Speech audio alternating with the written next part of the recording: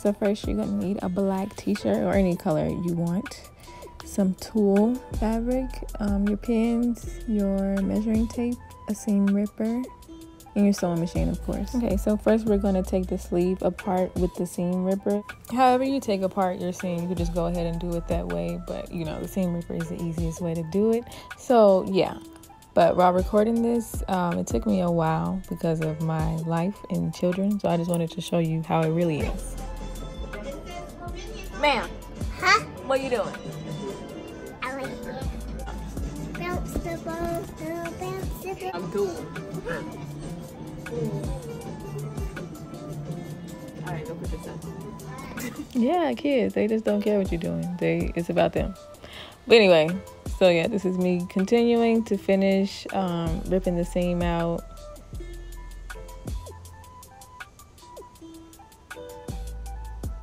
So after I'm done taking the seam out, I like to pick out those little threads that are in there just so they won't get in the way while you're sewing.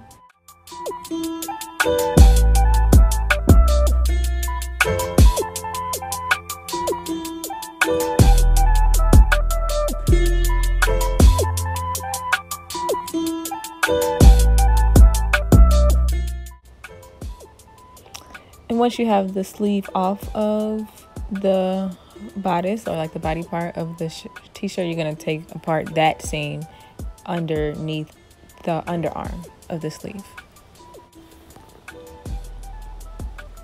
Once you're done, your sleeve should look like this or longer depending on how your t-shirt is, and you're going to use that as a pattern for this longer sleeve that we're going to make. And look at how, like, I've never used tulle before. Like, it's easy, but you know, you gotta like move it around, get it right, make sure everything's flat and straight. So yeah, that's just me showing you how like a little tedious it can be, but it's not that bad.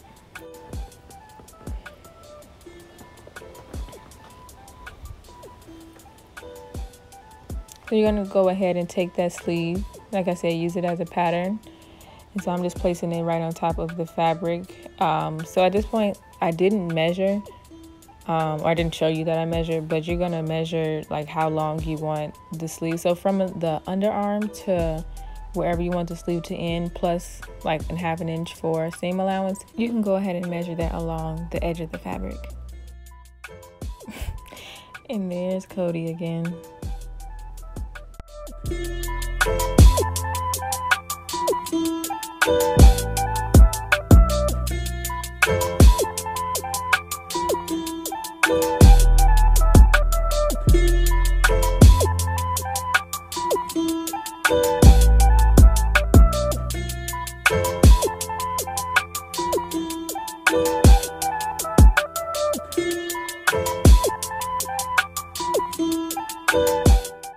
I didn't feel like it was necessary to mark it.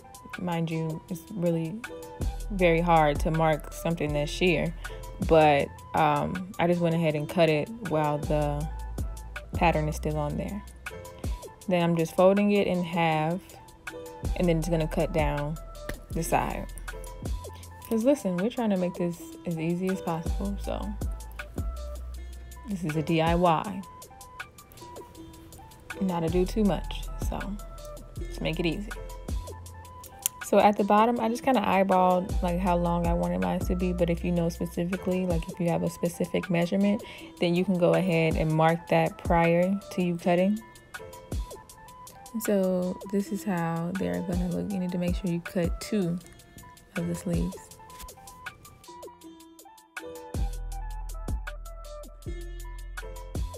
I didn't film this part, but I cut 54 by 10-inch pieces and then folded them in half and then cut them, I guess, to 5-inch pieces. So you can cut them 5 inches, but I felt like it was easier to just cut them in 10 and then fold it and cut it in half. And that's gonna be the bottom half of the sleeve.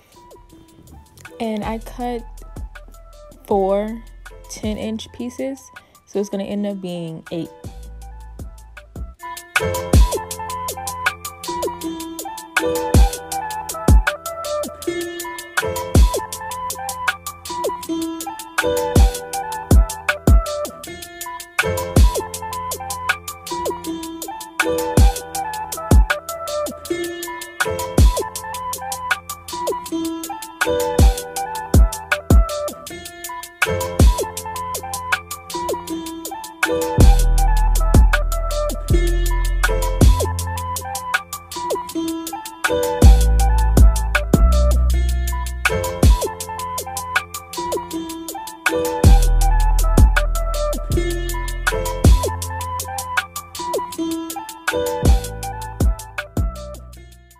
Another reality moment. I had to ask him for that kiss, but he brought me this fruit roll up, so you know, levels out. So now that you're done cutting all those pieces, we're now gonna go back to the sleeve, pin it, and then take it to the machine and sew it.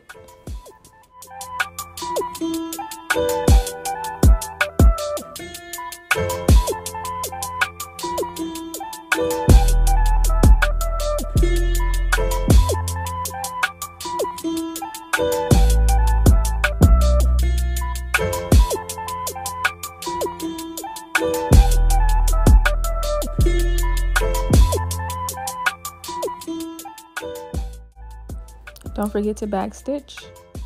And also, that was literally my first time sewing tulle, and you see that line was not straight, but I figured it out later, so you know, be patient with me. So now we're gonna take the sleeves that we already have sewn and turn them inside out. And then we're going to take our t-shirt and we're going to turn that inside out. And then we're going to tuck our sleeve inside the shirt and then make sure you match the seams together.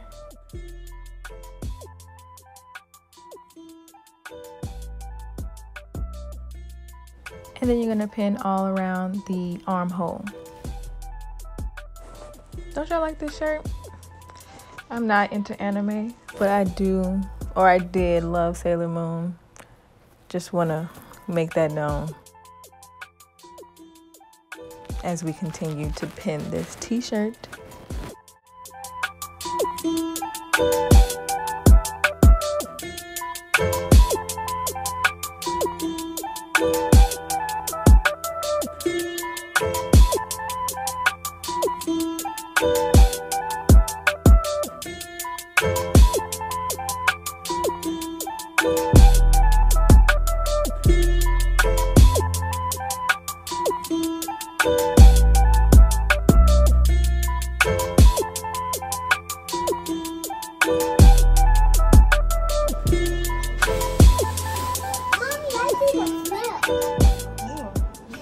I should definitely try to be more enthusiastic, but you're gonna take this to the machine and sew along the armhole.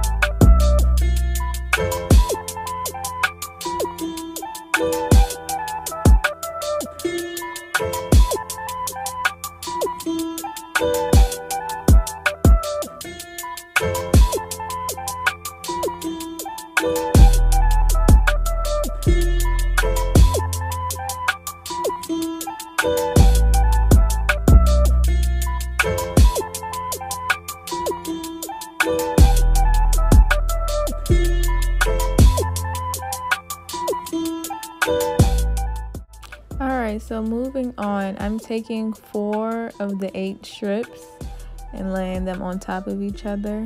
You can do this multiple ways, like in order to add the frilliness at the end of the sleeve. So the flattest way that I've learned is to do pleats, but you can also like just ruche it on the machine, but either way is up to you. So I'm quickly going to show you two different ways that you can do the bottom part of the sleeve. You see how I'm ruching that?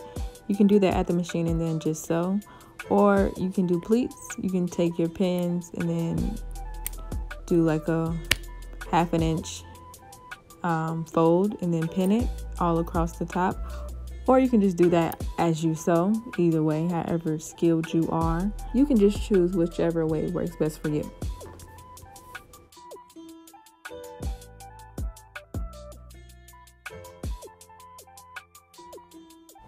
So I don't know what happened, but the video of me actually sewing all the fabric strips together just like, I don't know, disappeared or something. But that is how it's gonna look afterwards. So this is kind of hard to explain, but you're gonna kind of roll the...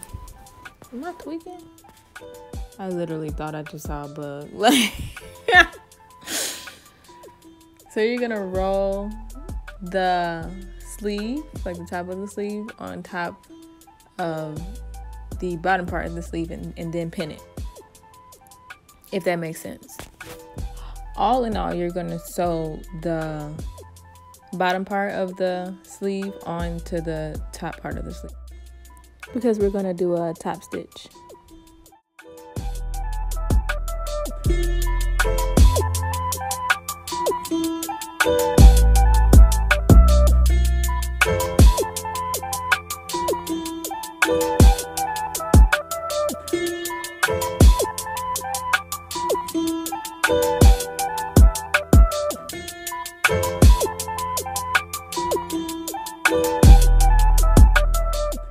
So you can remove that bottom part because you're about to sew a sleeve and you want to, put the sleeve on the machine.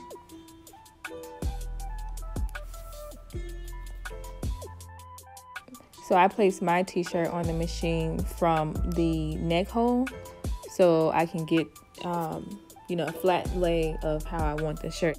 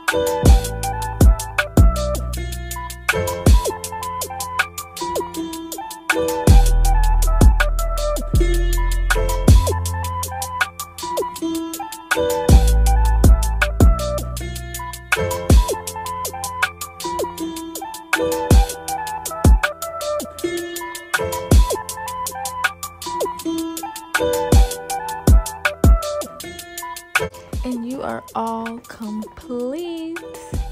I'm gonna add some pictures of the end result. I made this for somebody, and so here it is.